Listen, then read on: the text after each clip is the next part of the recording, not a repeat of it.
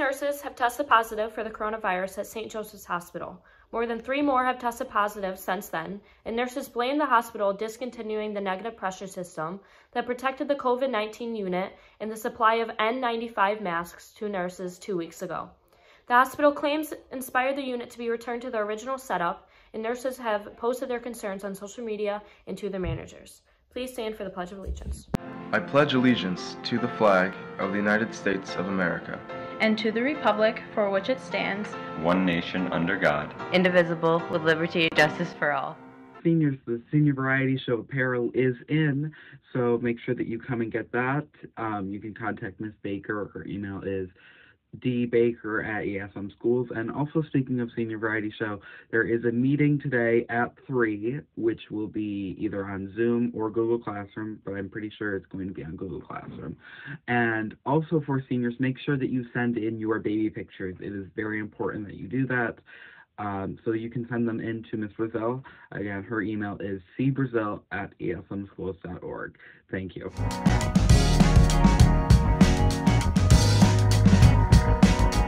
Today we'll have partly cloudy skies with some later rain showers with a high of 66. Tomorrow will be mostly rainy with some thunderstorm showers with a high of 68. Saturday will be mainly cloudy with some parts of sun with a high of 70.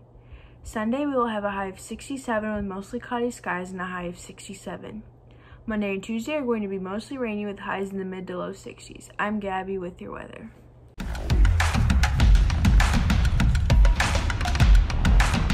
Recently, ESPN's expert NBA panel voted to end the NBA debates of what seemed like a lifetime. They ranked the top 10 NBA players of all time. Starting with number 10, we got Shaquille O'Neal. And coming in at number 9, his close friend, the Mamba, Kobe Bryant. At number 8, the big fundamental, as he was known, Tim Duncan. At number 7, Larry Bird. And at number 6, Wilt Chamberlain. And at number 5, the tallest point guard in NBA history, Magic Johnson. At number 4, we got Bill Russell. And at number 3, we got the Skyhook King, Kareem Abdul-Jabbar. And finally, the biggest debate in the NBA. Coming in at number 2, the King, LeBron James. And of course, that leaves only one person for the number 1 spot, and that goes to the GOAT, Michael Jordan. I'm John with Sports. Alright, I'm back with some gaming news for y'all. When news of the PS5 and the new Xbox was announced, people were ecstatic because of the various improvements on the hardware. Epic Games made a demo of the new Unreal Engine with the hardware of the PS5.